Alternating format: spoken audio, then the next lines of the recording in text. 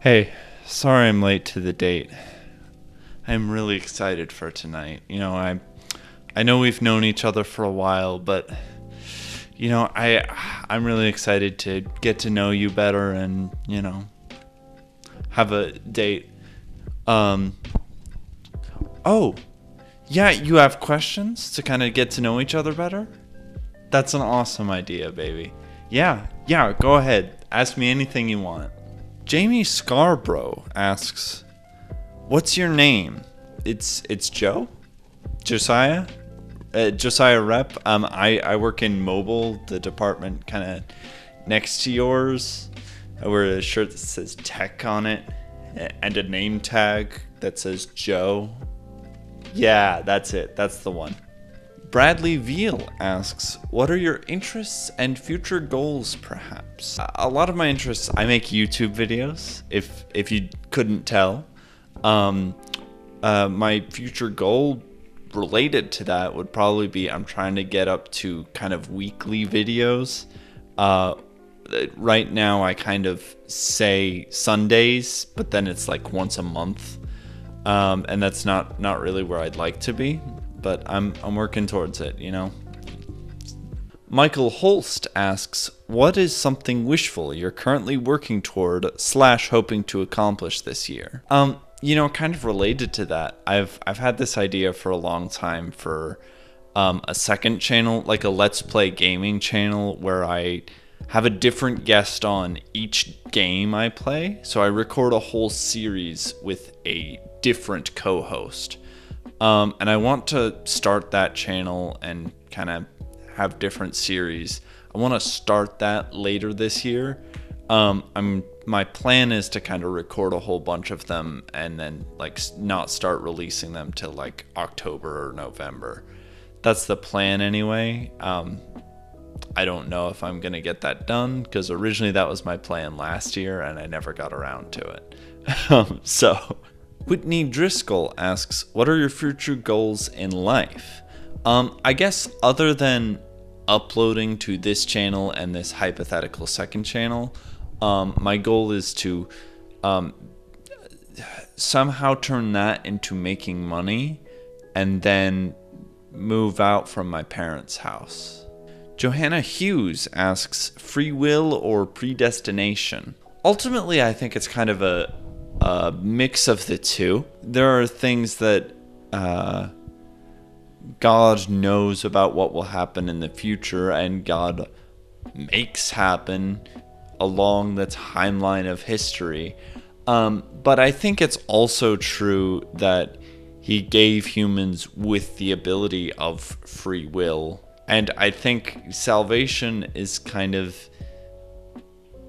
part one and part the other. I don't think, biblically, I don't think we're able to say it's all one or all the other. If there wasn't biblical evidence for both, this wouldn't be a debate. Megan Florence asks, "What story character do you identify most with and why?" Also, she asks, "What do you think of Iron Man versus Cap? What do you consider the best advantage in life? Who's your favorite author? Where have you lived in the past? Where do you want to live in the future? Who do you admire most out of anyone in history? What do you do with your free time? Do you enjoy your work? Have you been to the third world? Give me the best example you know of a life well lived." That's too many questions, Megan. If you want to ask more than one question, you can go to my Patreon. I will answer Team Cap, though. Obviously, Cap makes some mistakes in Civil War. He kind of trusts Bucky without any evidence that Bucky's actually a good guy. Bucky, at the beginning of the movie, still doesn't fully remember who he used to be, and to some extent is still the Winter Soldier as far as Cap knows. So the way Cap defies international law to save Bucky, not the best move. You shouldn't be attacking law enforcement based on something you don't know to be true. But ultimately, in the main conflict of the Sokovia Accords, I do agree with Cap. Ryan Matlock asks, tell me, do you bleed? Do you? Wesley Lehman asks, what's your favorite scene, line, character from The Princess Bride and why? Favorite scene is, I guess, a toss-up between the Battle of Wits and Inigo and Wesley's sword fight. Just think they're both, in different ways, very well done clashes of wills of different characters. Favorite character is probably Inigo. I think kind of his quest and the lore around it, like the sword he has and his quest to find the six-fingered man. I think that's the coolest and most interesting plot line in the story. Favorite line is, you keep using that word. I do not think it means what you think it means. The Mighty Fedra asks, hypothetically, what if your SO is like really cool, but you forget things because you probably have ADHD, and she says don't get her a present, but you want to make her feel loved, but you can't remember what she told you, and you don't want to get another video game. What do you do? Baby, it's okay if you didn't get me anything for Valentine's Day. It's just our first date. Let's just enjoy the night. But like, you can always do breakfast in bed. Josh Taylor asks, what's that smell? Baby, I hate to do this to you on our first date, but who smelt it dealt it. I got these as screenshots off of Instagram, so the next ones are all going to be anonymous. Someone asks, what's your favorite dinosaur? Stegosaurus. Someone asked, do you have a favorite poet? This is kind of a basic answer, but Tolkien. Whether it's like beautiful elven songs about longing for the sea or whatever, or the drinking song about the cat and the fiddle going hey diddle diddle, that stuff is the best. Put it in my mouth. Are you a pathological liar? I need to know before we continue this date. No, I'm not. Dang it, there I go again. I promise I'm trying to work on the pathological liar thing.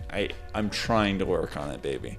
Hey, are you a tall ginger with great hair? Because I'd like to make you my chosen one. Chris, that's not a question. That's just a flirt. But thank you. You too.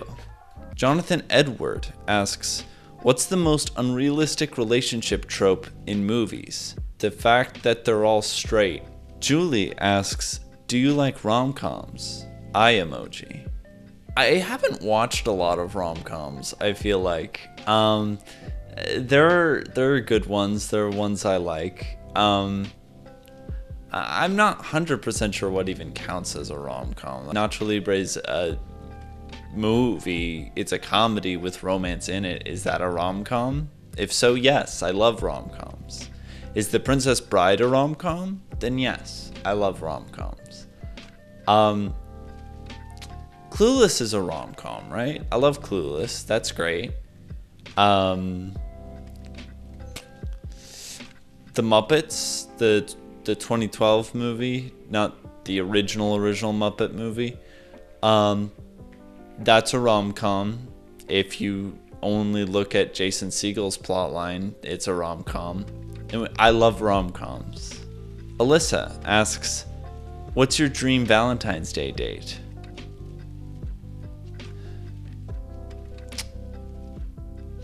Baby, let's not discuss this while we're on the date.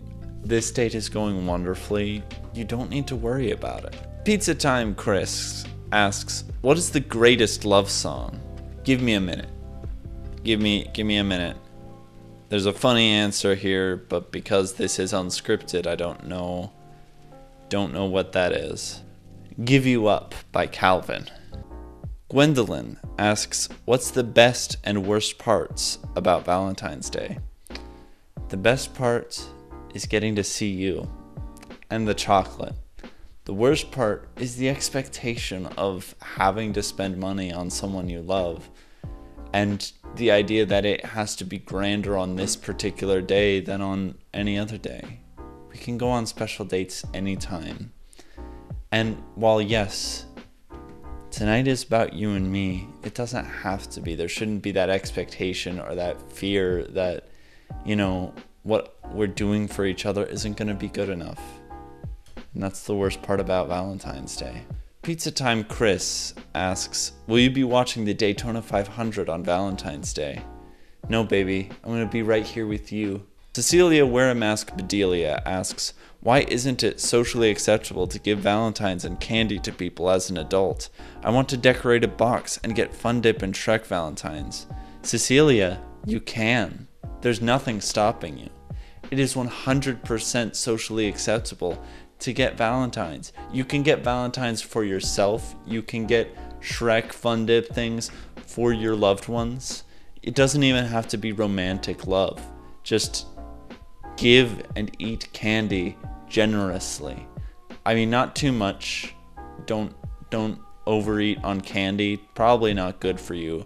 But it is socially acceptable as far as I'm concerned. I'm giving you that permission. FBI Backflip Man asks, what's your social security number? Oh, boys, I think our date might be a spam bot.